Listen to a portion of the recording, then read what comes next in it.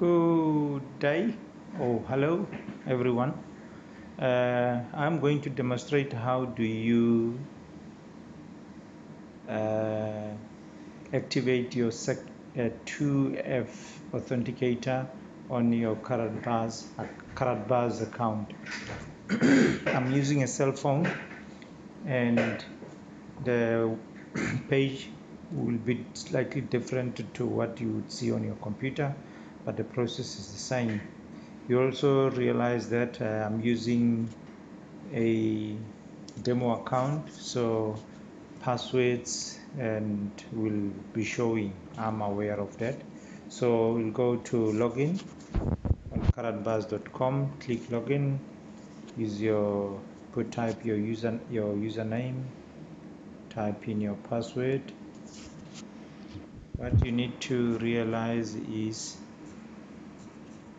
I've already activated it, and so it is just to show you where to find it and activate it. Now I'm entering my captcha code.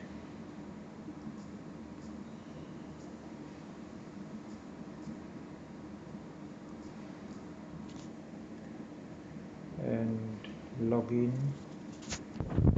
Because I've already installed 2FA authenticator, it's going to require it. I'm going to access it on my other phone, but I'll explain how does it work. You realize now it wants the authenticator code, and so make sure that you punch it, and then it will take for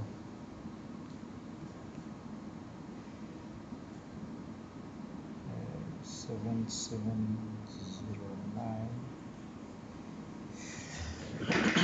So second factor number is say now you didn't have a second factor.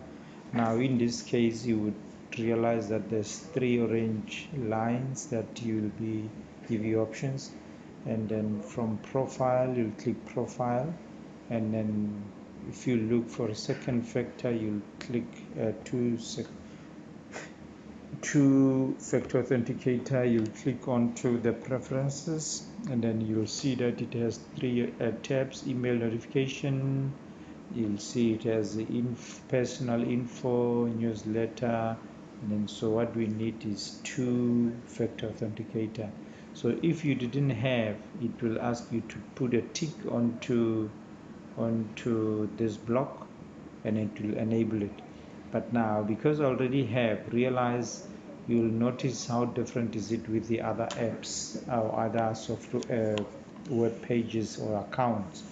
With other accounts it will ask if you want to deactivate it, you will be able to deactivate yourself. In this case, if you want to deactivate, they want you to contact the support team in order to deactivate it for you.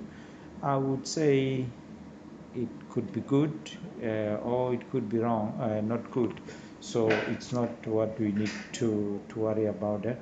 So that's how basically you activate it. And then so you can, what's important about the second factor, I should have a picture of second factor, which I will show you what's important onto the QR code. On the QR code, you will realize that underneath the QR code picture there is a I think it's alphanumeric digits. You need to take that code, or even print, take a picture and print the entire picture and save it very securely, because that code, if it happens you crash your phone, they steal your phone, or anything happens that you can't access it, you will use that code to reactivate it. So you need to put it away very safe.